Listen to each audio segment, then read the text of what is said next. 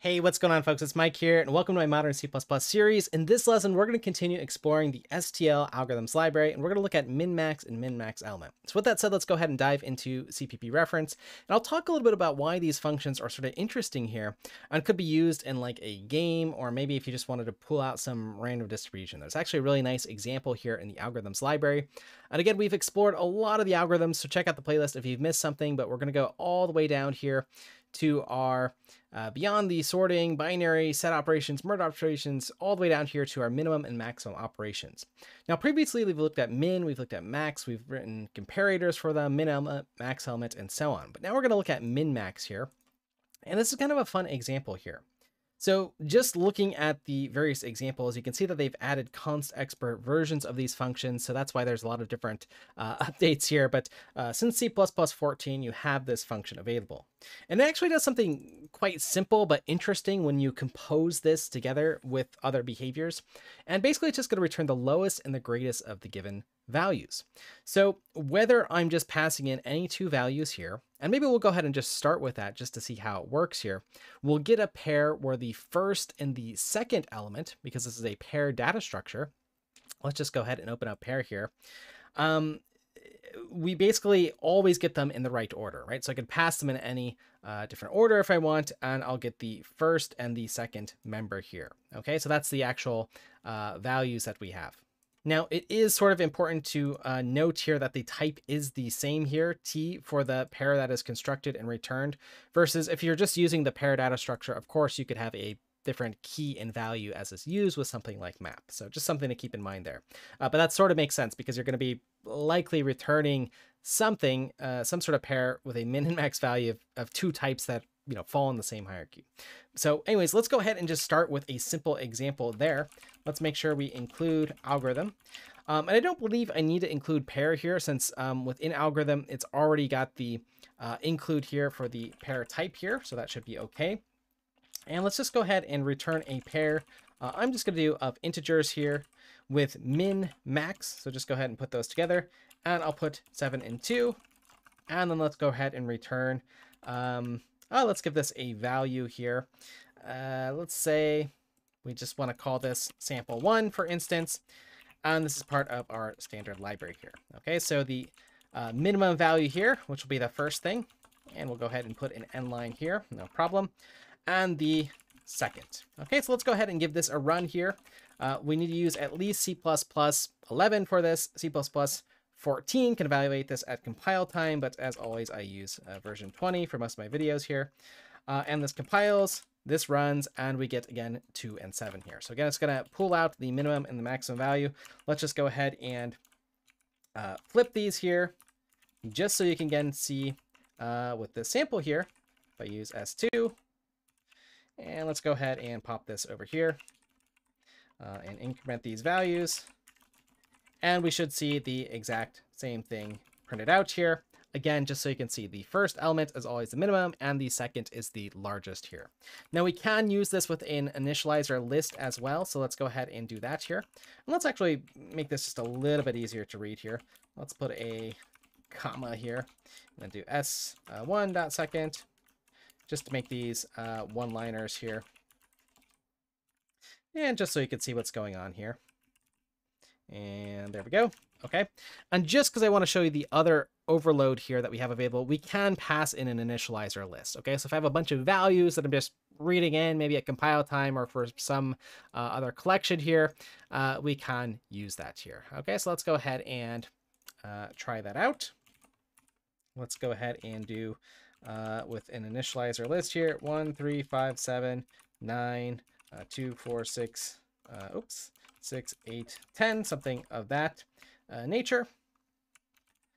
And then let's go ahead and write this out. For S3, we have our full initializer list here. Again, let's make sure that we got that signature right. All right, it's just taking in the list there, okay, of integers. Okay, so let's go ahead and see the results of our code here. Oops, looks like I made a little mistake. Missing the closing of my right curly brace. Make sure we put that in here. And let's just go ahead and execute this on success. And we can see 1 here, and 10, of course, is the maximum value. So that's quite nice here. Okay, so you can kind of get an idea of how to use this, especially is neat with something like the initializer list here. But something that you can kind of do interestingly with this, that might be interesting in like the context of a game, and that's from the actual example that they provide here.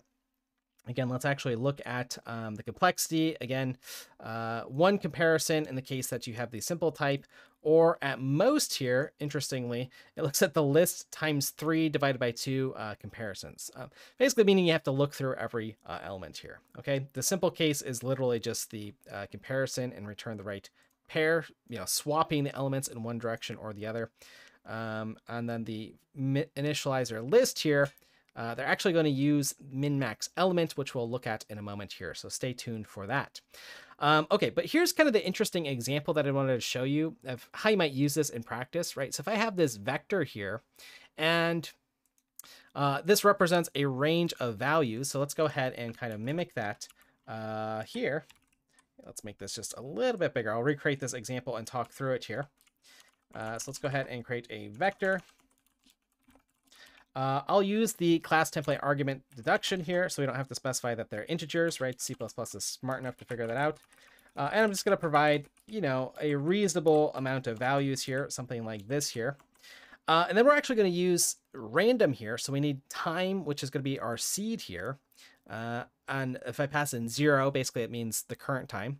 And from the standard library, just srand here. Okay, now there are other random number generators in C++. That could do a little bit better, but in practice, if you're doing something like a game, this is totally fine here. So let's just go ahead and set up the seed. And now I would probably put in like null pointer here, but 0 is fine. And the interesting use here of this function is this right here, right? Where we're going to set up our bounds here from this pair. So standard min-max here, basically just saying, okay, the bounds are this size of the vector here, okay? So this, in this case, is 0, or it's 1, 2, 3, 4, 5, 6, 7, 8 elements here, okay? So it's going to choose some random number, mod it by 8 to give us a range between 0 and 7, and then it's going to do the same thing here, 0 and 7. It doesn't matter which one of these is greater or less, right? Because that's exactly what min-max does, right? We get the first element, which is the lesser of the two, and then the second is the greatest element here. So that provides a interesting bounds here for the size of this collection here. And then basically what they do in this example is just go through a for loop with your bounds from whatever the lower is and the second, the greatest value here, okay, of these two random generated values, okay? Now, again, this returns a pair. Now I'm going to do something just a little bit different just to show you something that's different in this example here. I'm just going to use auto here and call this bounds here. And let's see something new here. Actually, bound, let me just actually call this lower bound and upper bound here. This is known as a structured binding here. Okay, so it's going to infer the type that this is int. I could make it const, actually, just to make it a little bit better, right? We want to, learn some of these things here. And then I'll set that equal to my standard min-max function here, okay, which is going to take some random number generated and mod by the size here. Okay, so let's go ahead and expand this out here. Let's do our rand and mod by the vector size, and that'll be our lower range. And then our the lesser of these two will be the lower range here. Okay. And then let's go ahead and just, print out these values first. Lower bound. I'll put a comma here. And the upper bound. Let's make sure that much works here. And then we'll go ahead and just print out, whatever those values are here. Okay. So if I go ahead and run this, looks like it generated 4 and 6 here. We'll run it a few times since it's random. 2 and 4. Again, we're getting random values here, 6 and 8, but again, you can always see we get the lower bound or the lower number from min-max here and the upper bound here. Okay, so this is kind of interesting here, 0 and 3, and then we can actually print these out here. So for, let's see, size t, we'll have some index here. Well, index is less than, and that will assign it to our lower bound, but while it's less than the upper bound, index plus plus, And then we can print out from our vector, the different elements here. So let's do v at some index. And let's just put a comma here for now. And I'll put a cout statement here. Okay, and let's see all this on one line of code here. There you go. Okay, and let's give this a run. And let's see. Well, if we get 6 and 7, let's go ahead and count here. 0, 1, 2, 3, 4, 5, 6, and 7, right? This is our range here between, if we're at the 6th element while we're less than the 7th, print out the 6th element, and then, well, that's it. So in this case, not a really interesting example, but we'll rerun it again. And this time our range is from 0 to 7. So 0, 1, 2, 3, 4, 5, 6, and well, 7 would bring us to here. So this is our range here. Okay. So that's kind of interesting. I think that's a nice example of using min-max for an actual task where you might want to randomly generate 2 values based on some bounds and then print out that actual vector here. Okay. So that's the idea here with min-max here. Now we do have another function here that plays nicely with it. So let's go ahead back here. We've got min max, and just like when we looked at min and max, we had min element and max element, which can look in a range. So not just 2 values or an initializer list, but an actual vector here. So let's actually look at min max element. And again, the difference here is that we're just able to provide forward iterators. So it could be from the beginning to the end or whatever. And then it basically does the same thing. It'll pull out the least and the greatest element here. Okay, so min-max element is pretty much the same thing here, just we're able to look through a range here. And you can see that we are using the structured binding in this particular example here. And they're just using a vector here. So let's go ahead and play with min-max element here before we close things off here. So what I'm going to go ahead and do here, min-max, and I'm going to use the structured binding again. I like this here. Const auto, I'm just going to use L and U for lower and upper. Let's do a little bit better with our variable names here. And I'll assign that to, again, let's look through this whole collection, but let's make it a little bit more interesting here. Let's put like a -5 here. And let's put the greatest element as the first one here, 21. Okay, just to, again, ensure that this is working. I want to look from the beginning to the end of this structure here. And I want to actually print these out here. Okay, so let's actually print them out. And get rid of this here, lower, and the upper here. Okay, and I'll put another space here just so we can have a little bit of room here. But again, I'm looking through this whole range now, and it could be any collection here, a list, a vector, whatever, as long as I have forward iterator support here. Whoops, looks like I made one mistake here. Let's see here what I've done. No error. Let's see here. Let's actually spend a moment to debug this and see what it's complaining about here.